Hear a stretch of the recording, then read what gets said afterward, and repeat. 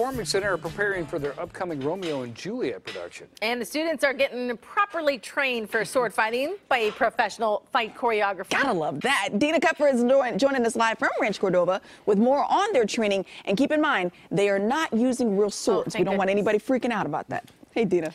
Right.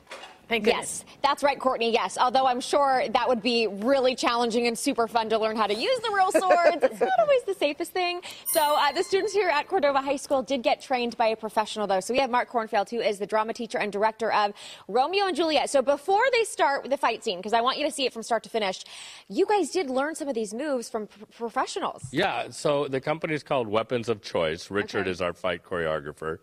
And he came out, and we spent several days, but I know one day went from like 9 to 3. Wow. And the opening fight, which involves the most people, almost the whole cast, is done in different areas of the stage. So he had to stage one whole section, then another section, then another section. Got it. And then put it all together. Okay, so we want to see the fight scene, right, folks? All right, let's go ahead and cue the actors. Right. Okay. Go.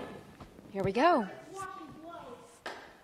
Oh, that looks like he actually hit the face. Whoa, whoa, whoa. So the students are going to use all the space.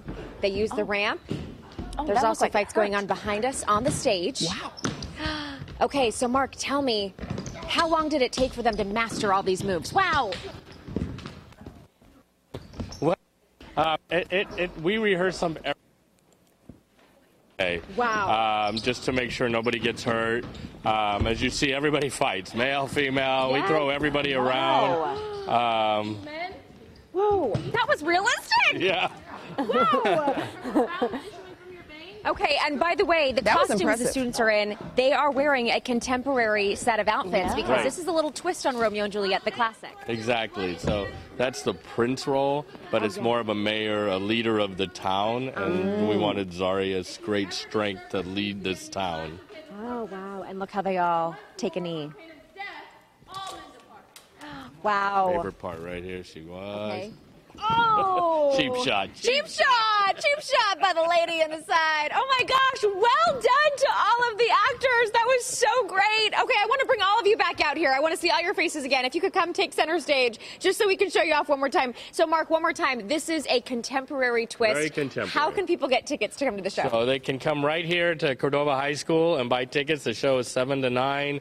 We do have a website.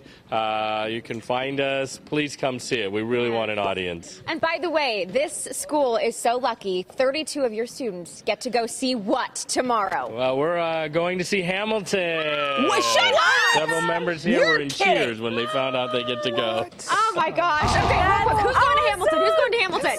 Who's so excited? Woo! Me. I'm excited and jealous for you. Well done. I would like the clap back in the studio as well, folks. Yes, you're still on the anchor desk. Well done to all of you actors. Break a leg starting on Thursday night. Again, come out to Cordova High School and watch Romeo and Juliet. Congrats, guys. Thank you. And that's amazing. That is, he has such a great